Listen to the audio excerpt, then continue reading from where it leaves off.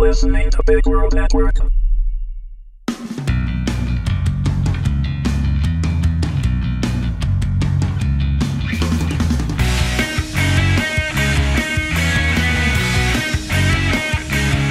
Just Kill Me, Season 2, Episode 8, Darth Vader Returns. Written by Wendy Herman. Read by Wendy Herman. Trevor was being so nice to me, I didn't know if I would ever get around to telling him everything that had happened that day, or if I'd have the guts. He'd rushed into my hospital room like I'd been in a tragic car accident or something, and stayed until I was released. Rip had left soon after Trevor arrived, and they pretended not to notice each other, but I could have cut the tension with a chainsaw. I didn't know if it would be easier to tell my husband I had strong feelings for his best friend if they were still acting like best friends, but either way, this was not going to be a picnic. Picnic. Don't think about the picnic, Freya. The word alone made me tingle all over. How could I tell Trevor about that? I asked myself on the car ride home from the hospital. It would destroy him. I realized I was being selfish, determined to tell Trevor that I loved Rip and him. What was I expecting him to do, jump up and down for joy just to be in the running? Was I really that conceited? And no matter what his reaction, what was I going to do after he knew, assuming he didn't make that decision for me and take himself out of the picture? Eventually I was going to have to choose between my husband of 15 years, with whom I had 3 beautiful children, and the man who had been my first real love, and was not only my husband's best friend, but my best friend as well. And that was the realization I had been avoiding. Who did I love more? I wasn't sure at that point, and worried that I may never know. What if I chose the wrong man? I was playing with people's lives, and no matter who I chose to be with, all our lives would be irrevocably altered. What would my children think of me if Daddy moved out and Uncle Rip moved in? How could I even be thinking of ending my marriage after one strange, albeit intense, encounter with Rip? Just yesterday I had been content with the way things were. Was I ready to throw my life into a Category 5 tornado? It was overwhelming, and I was suddenly nauseated and dizzy. Through the haze, however, I kept focusing on one fact. If life experience had taught me anything, being honest right up front was a lot less painful in the long run, and I had always been the type to rip the Band-Aid off in one swift motion. Plus, Trevor and I didn't keep secrets from each other. When we arrived at our house, Talia was eating popcorn and sitting in the living room with all the lights off, watching Tank Girl, one of her favorites in my special collection that also included Stargate, Judge Dredd, and every Mystery Science Theater 3000 ever made. She quickly turned it off when she saw us and hurried to me, asking if I was all right. I assured her I was just fine, and she gave me a heartfelt hug that aggravated my tailbone, but my microscopic flinch went unnoticed. She quickly excused herself, after Trevor and I both thanked her profusely for watching the boys, and she brushed past my husband to leave through the back door in the kitchen. The boys and I actually called it Talia's door. She stopped next to me and whispered in my ear, "You're my hero." A few seconds later, I heard Talia's door open and close. I wondered if Trevor had told her what I'd done to my young captor. But if he knew, Rip must have told him, and I'm pretty sure that was against the rules. I shook my head slightly. I didn't have the energy to analyze Talia's comment. I just wanted to go to bed. After Trevor escorted me into each of the boys' bedrooms to gently kiss their sleeping heads, he practically carried me into the bedroom and tucked me into our king-sized bed. I didn't protest. I was kind of enjoying it. He sat next to me on the edge of the bed and smiled down at me. Then his smile faded. "I was so worried about you," he said, with such concern in his voice. I felt sorry for him. I grabbed his hand and squeezed. "I'm so sorry. I should have called you as soon as I was safe, but I was so single-minded. I just needed to get those boys to the hospital." I hoped I wasn't revealing too much, but I was gauging his reaction too, trying to discern how much he already knew. He squeezed my hand back, unfazed by everything I'd said. "You're safe. You're here. That's all I care about." He leaned down and kissed me gently. He tasted like coffee. He always inhaled the stuff when he was stressed, and I guess it had been a somewhat stressful day for both of us. He stood and began emptying his pockets, placing the contents on his dresser. Then he chuckled. "You know, I didn't think that pretty boy nurse was going to let me take you home. He seemed very protective of you." He was clearly amused, as opposed to jealous. I replied, "That kid was flirting with me from the minute I walked into the ER, and I was covered in blood and looked horrendous." We laughed together. "Maybe I reminded him of his mother," I added. I laughed at this, but Trevor shook his head. "First of all, you and horrendous have never been in the same country together, and anyone who's legally considered an adult would never think of you as their mother." He sat by me again, and this time the kiss was filled with passion. That tingle went through me. Apparently the tingle wasn't going to give me any indication of whose team it was on, Rip's or Trevor's. Thanks for nothing, blasted tingle. Even crazed Twilight fans could make a decision. We pulled apart, and Trevor was peering into my soul. I felt the need to lighten the mood a little. "Well, he came in handy, though, when I needed a phone to call Rip." "You called Rip?" he asked, his smile fading fast. His eyes flickered with jealousy. Or maybe it was my imagination. As far as I knew, he had no reason to be jealous of Rip. Yet.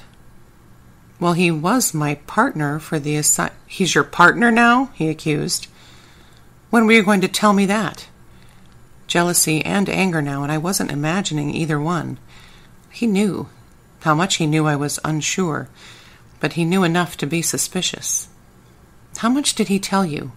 I risked asking, hoping I would like the answer. He stood and walked away from me, stopping at the foot of the bed. He seemed to be having trouble looking at me. That's when I realized. He knew everything. "Rip told you about what happened at the bridge, didn't he?" He looked at me. The answer was clawing its way out of his eyes. Why in the hell did Rip feel the need to tell my husband, his best friend, that we had almost... Band-Aid, Freya, rip it off like a Band-Aid. That we had almost gotten naked together under an abandoned bridge in the desert. I may be in love with Rip, but at that moment I wanted to run him over with my minivan. How dare he? I would have to deal with him later. I tried to sit up, wincing at my bruised tailbone. Trevor was suddenly concerned again and came to my side. He helped me prop myself up in a comfortable sitting position. "What did those goons do to you?" he asked, almost to himself, as he arranged the pillows behind my back. Before I could stop myself, I answered, "You can thank your buddy Rip for this one. When he fell on top of me, I hit..." Trevor abruptly stood and walked back to the foot of the bed, pacing. Okay, that was a stupid thing to say, in light of what was going on, but Rip and I had just been horsing around at that point. It wasn't even part of the part that Trevor clearly didn't want to talk about. Why couldn't he just tell me that he knew and give me a chance to explain that it wasn't real? "Why didn't you say anything?" He glanced up at me like a wounded animal, but didn't respond. "Why have you been so nice?" His face changed to confusion, but he still didn't speak. The words came fast, and I felt my face heat up. "If you knew that Rip and I had almost had sex in the desert, why aren't you livid? Why didn't you pack your bags and leave me? How can you just stand there and try to pretend I didn't almost cheat on you?" I was mad now, and I didn't know why. I was the one in the wrong, and I was yelling at him. He was silent for a moment and then rubbed his face with his hand, as if he was trying to rub the whole situation away. Then he took a deep breath. "How can you ask why I didn't leave?" he asked quietly. It was my turn to look confused. He let an infinitesimal smile escape. "I love you, Freya. I love you so much. I could never leave you." I was taken aback by his honesty. The statement itself rivaled the sappiest lines from all those cheesy movies I hated, and maybe any other woman would be swept away by it, but to tell the truth, it rubbed me the wrong way. I felt like he was really saying that he would never let me leave him. The look in his eyes was unsettling. He could read me like a book, and he knew I had received his message loud and clear. We stared at each other for a moment. The natural thing to do after your husband tells you he loves you is to reciprocate the statement, and that's exactly what he was waiting for. And that's exactly why I couldn't say it. There was nothing natural about the way he was looking at me, like he owned me, and there was nothing I could do about it. I still wanted to explain what happened at the bridge. He had to know it was not something Rip or I intended. It was a sort of simultaneous glitch in our psyches, or something.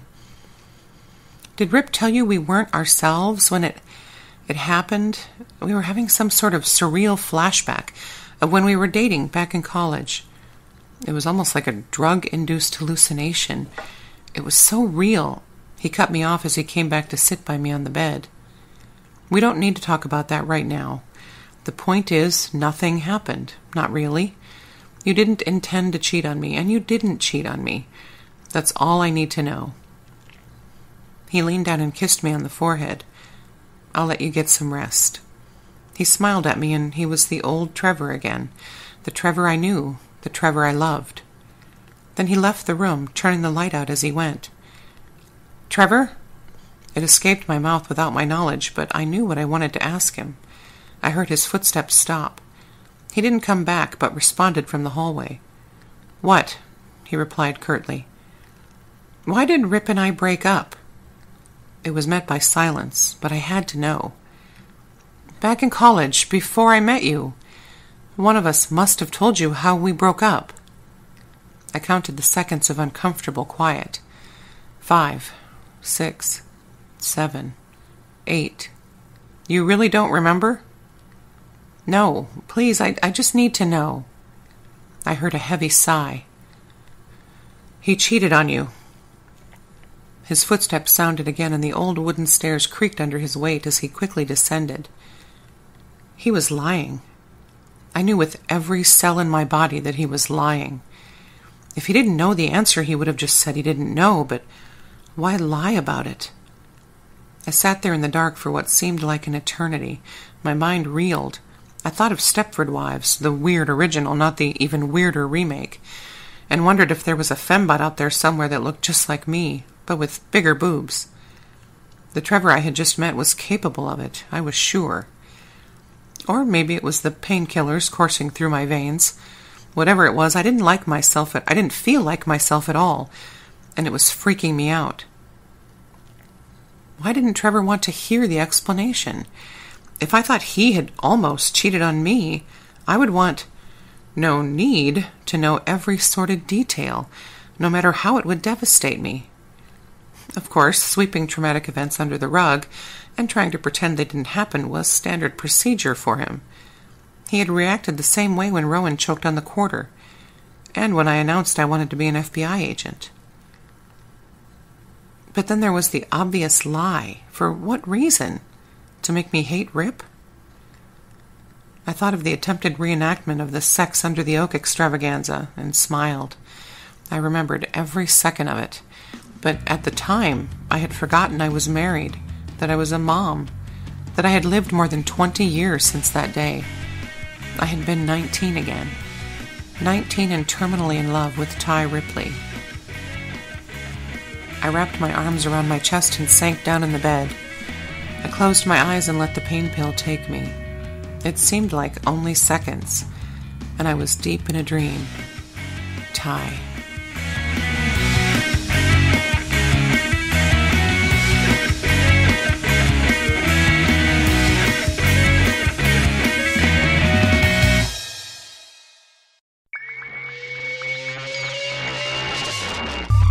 You're listening to Big World Network.